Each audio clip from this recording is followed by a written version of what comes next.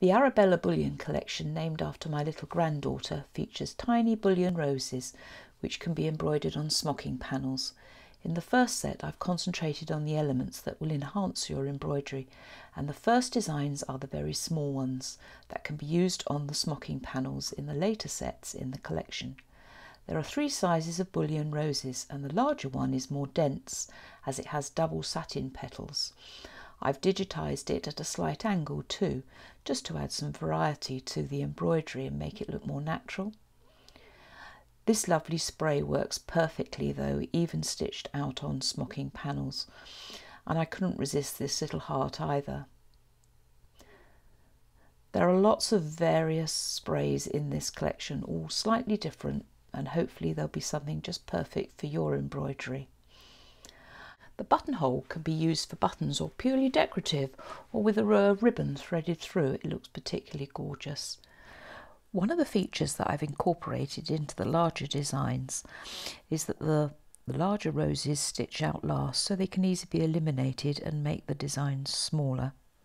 I love that one, it's nice and curved, and this is one of the ones I'm talking about. Those 2 larger roses, if you don't stitch those out, you'll get a smaller design. The outline that you see on this oval will appear again in the collection on edging designs.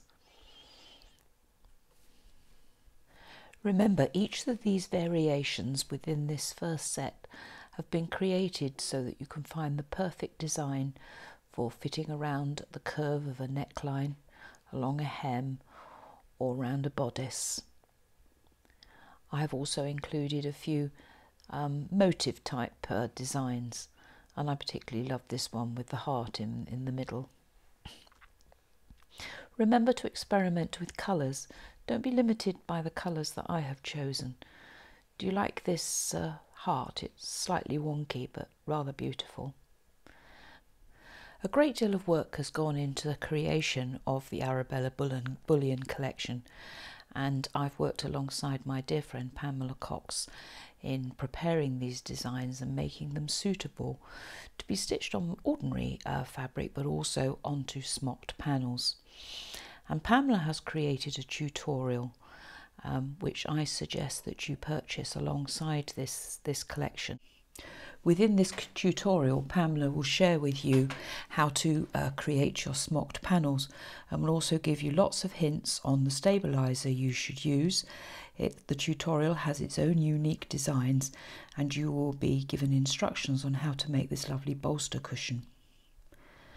I hope you have found this video helpful and inspirational. Don't forget to leave a comment, because Graceful Embroidery now gives $30 rewards to the best comment made in the week on any social media platform. Thank you for watching, and until next time, don't forget to create a work of art on your embroidery machine this week. Hit the like button, and I'll see you next time. Bye for now.